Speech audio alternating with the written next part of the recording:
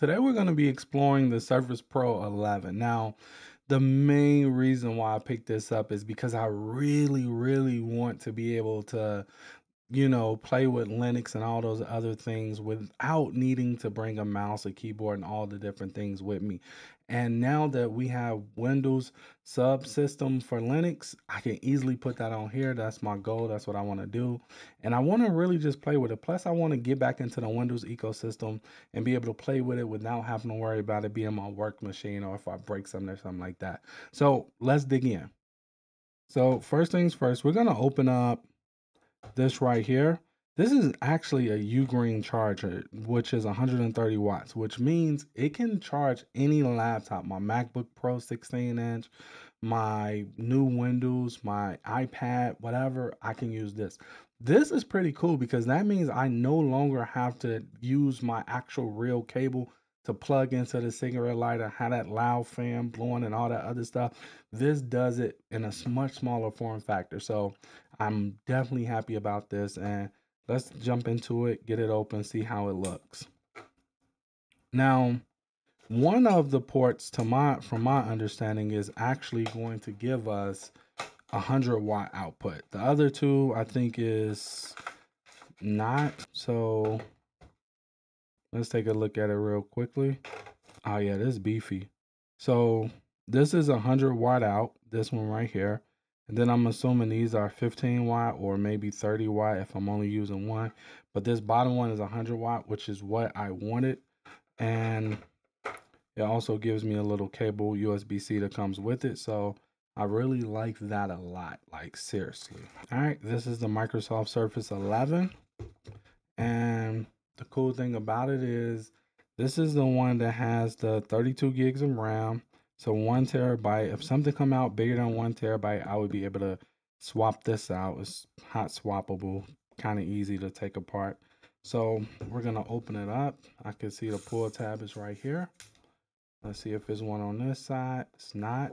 And we just lift it. That is by far one of the easiest unboxings I've done. We got the pull tab right here. And we could put this to the side for a second. When we look at what else is in the box, we have a charger. Oh, okay, this is a special charger, as you can see. Got that little piece to it. So I wonder if it can charge off USB-C all the same. Then we got our brick, which is right here. Up in here, which is a guy looks like appears to be documentation. We could put that back right here. And that's it. That's everything in the box. So on here, you can see it's showing us the positioning. So we got the power button, volume up, down, microphone, camera, mic plug in. Looks like we got 2 USB-C ports, and I guess this is for the power. Yep, because we got that right there. And that's it right there. Now, I do have some accessories to go with this, just because honestly, I'm just not comfortable with just rocking it like this. I know some people are. Unfortunately, this cost me quite a bit of money, so I definitely want to protect it. So, to that end, first things first, I'm going to put this to the side. I decided to grab the Microsoft Surface Pro. Now, this is the Flex keyboard with Slim Pen. So this is the one that's the newest one. It's a little bit more expensive, but since this is my first Surface Pro, honestly, I can't tell you if it's the best or not. And I really like this door hinge. Like, this is pretty cool. The fact that they made this a door hinge, that I could just pull this tab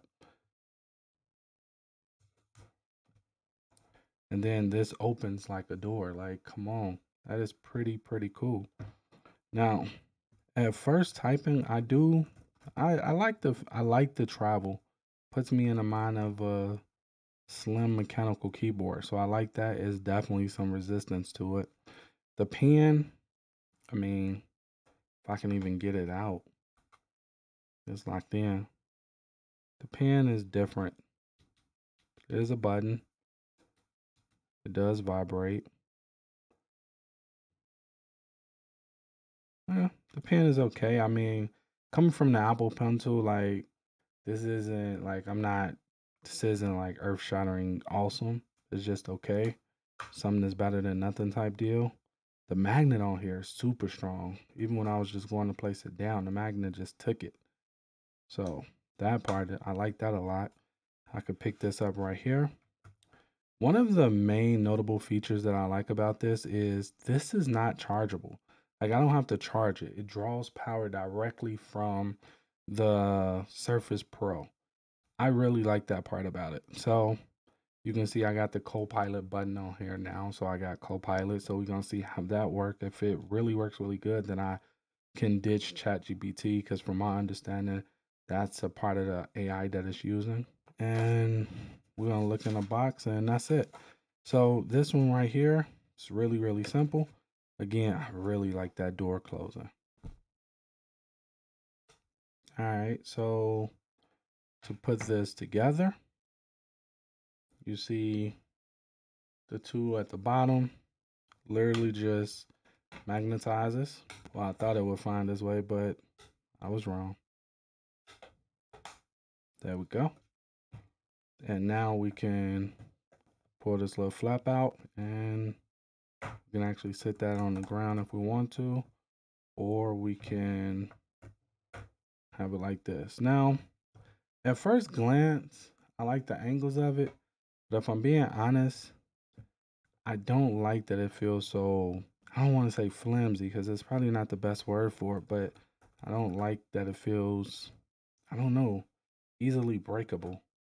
This I would probably always leave laying flat because I don't like how it feels when it's not. To keep the trackpad, I won't know much about that until I actually use it. But this is the setup right here.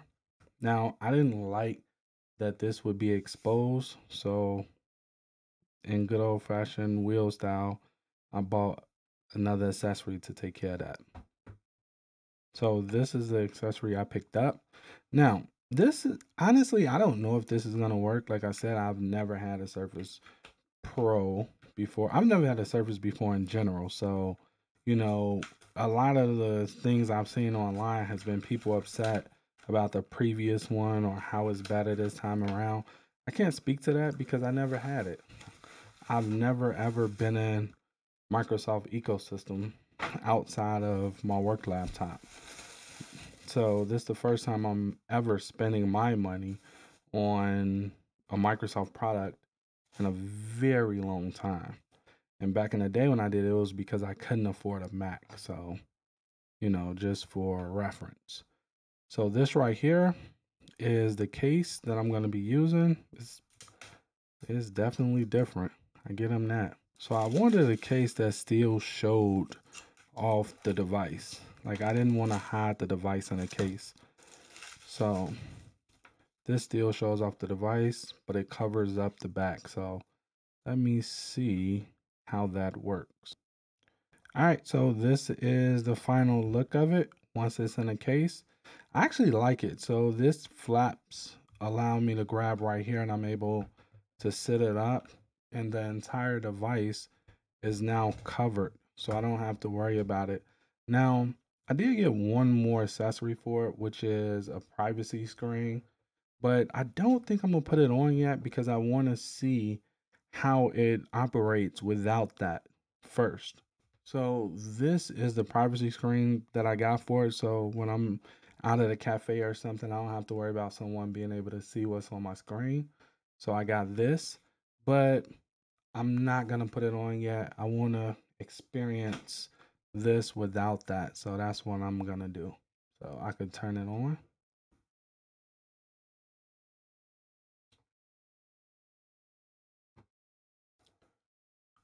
All right, we back up. So I could just say accept. The device name is going to be must be will. Say next. I think must be will is the closest I've ever come to just using my real name, which is Will. I usually use Digital DIY Geek or something like that in the marketing space, but it's kind of cool. Oh, it popped back on. Let's say in just a moment. Okay, so I'm gonna actually sign in. Now, I know my diehard Linux lovers, y'all not gonna like that, but I wanted to sign into my device because I want my device attached to my account. I feel like that's one of the better things, or one of the things people miss out on by not signing in. So I'm gonna sign in right quick. It's asking me if I want to do Face ID, so I guess I can go ahead and do it right now. Now it's asking me to create a PIN. All right, so I created my PIN. We're on to the next step. All right, so this is basically choosing my privacy. Honestly, again, I just like exploring technologies. I don't care about all this stuff if I'm being completely and honest. I'm not a diehard, open system, open source type dude. So I'm just gonna say next. I just want the product to work as good as possible. So we can see it must be will. Okay, so I do not want to restore from that.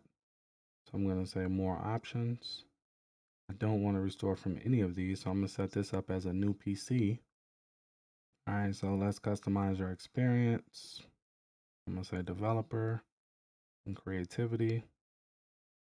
And honestly, I got my Mac for business and things like that.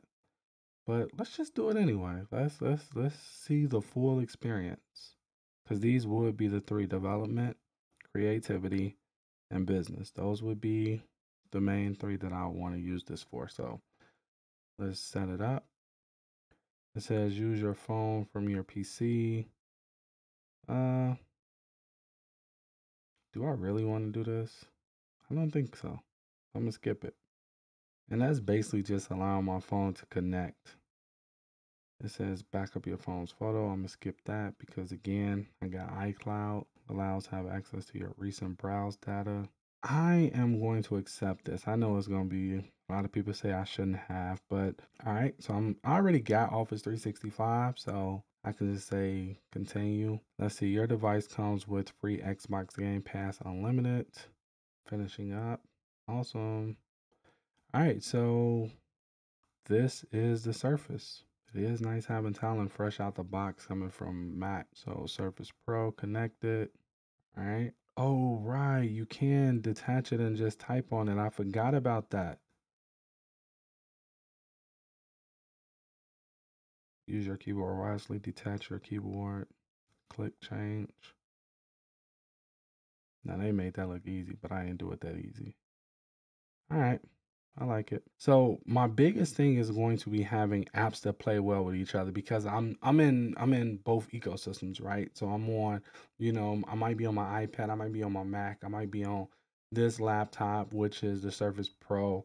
Those are different operating systems. So I want to make sure that whatever app I use, no matter what device I use, no matter what device I pick up, all of my information syncs seamlessly throughout them.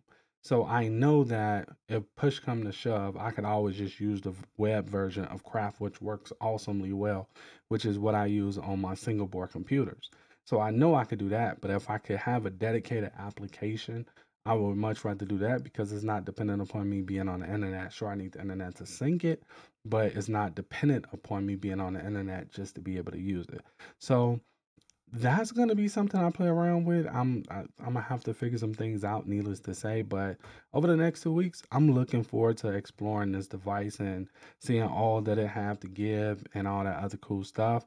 As far as the screen protector, the privacy shield, I'm probably gonna put that on. But right now, I just want to experience it without anything on it. So, with that being said, I hope you enjoyed this video. If you did, make sure you give me a thumbs up if you like this so I can create more content just like this one. Till next time, later.